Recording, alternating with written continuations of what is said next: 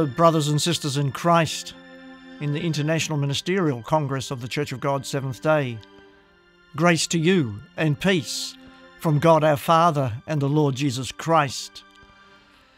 The month of November is on us, and the theme for the International Ministerial Congress Annual Sabbath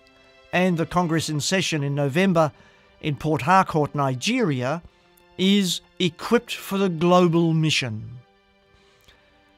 Our Lord and Saviour, the head of the church, has equipped and strengthened us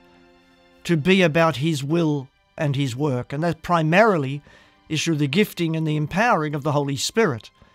And today we stand at the threshold of a great harvest, and we are praying for many more labourers to stand in the gap and to be able to serve, providing pastoral care, leadership, encouragement and blessing to our brothers and sisters in Christ around this world in different time zones, in different languages, in different ethnicities and circumstances. But, brothers and sisters, the one Lord, the one faith, the one baptism, and the one Holy Spirit that unites us as one family. The International Ministerial Congress, according to our bylaws, is scheduled to meet every 4 years. But because of the coronavirus that we had in the last few years, it's been 7 years since we've met, and we are very much now looking forward to meeting in Port Harcourt in Nigeria from the 13th to the 18th of November this year. It gives us an opportunity to bring the leadership of the church that has grown up organically around the world together, to worship together, to work together, to share the fellowship, and to do the business of the church, to look at the zone reports of the work around the world, to commission new leadership,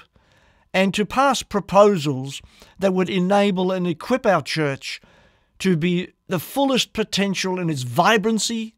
in the strengths that we have, recognizing the inherent weaknesses we have, and to be more effective about His work. The agenda that we have to create a global, a federation of the churches of God Seventh Day around the world really works to increase and enhance our communication and our collaboration.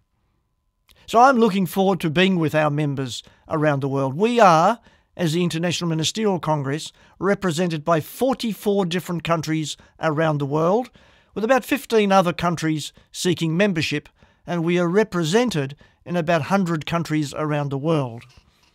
The International Ministerial Congress grew from its beginnings in 1978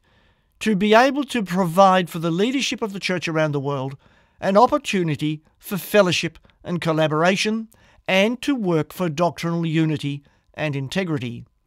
And as in the decades that have followed, we have recognized the need to work also for global evangelism, to share the good news of Jesus Christ in the most effective and most powerful way under the leadership and the counsel and the guidance and the strength of the Holy Spirit. And to that end, we recognize we need to be able to implement and strengthen a theological training program that benefits our pastors around the world. And we see the need for that and are looking for ways to enhance and strengthen our position in continuing providing not only training support, but also missionary support. Men and women who have a sense of calledness and being sent into the mission field to share the good news, to minister in people's lives, to share in what we see as essential building blocks of our greater congregations and conferences, are the house church home groups, and through that mechanism also raise up new leaders. Throughout the International Ministerial Congress, we recognise as the church grows and we increase in numbers and in the grace and knowledge of our Lord and Saviour, we also need to be able to provide good governance counsel and guidance in the formation of existing churches to maintain and establish good accountability, transparency, healthy boards, and good leadership. And this is very, very exciting as we work together collaboratively in the name of the Lord Jesus Christ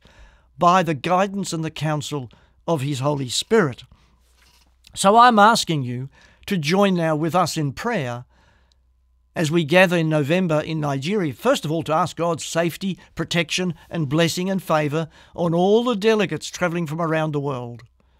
We also pray for the pouring out of the Holy Spirit, that every word said, every song sung, every prayer uttered, every message preached, every moment filled with the Holy Spirit,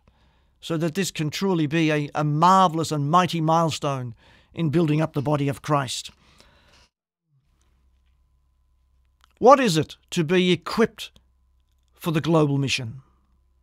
What does it take to take the gospel beginning in the Jerusalem, Judea, Samaria, and to the ends of the world? Coincidentally, the studio from which I'm sharing this message is located in Perth, Western Australia, which is the world's most isolated capital city. It doesn't matter where we are, what circumstances we find ourselves in, we are privileged to be a part of the Church of God Seventh Day, one body, one Lord, one faith, and great and awesome promises that bring us together. So on behalf of the International Ministerial Congress of the Church of God Seventh Day, I bring you greetings and blessings from the International Ministerial Congress officers and all those actively involved in bringing us together as a family for the glory of our Heavenly Father. So in the name of our Lord and Saviour Jesus Christ, I'm your brother, John Classic.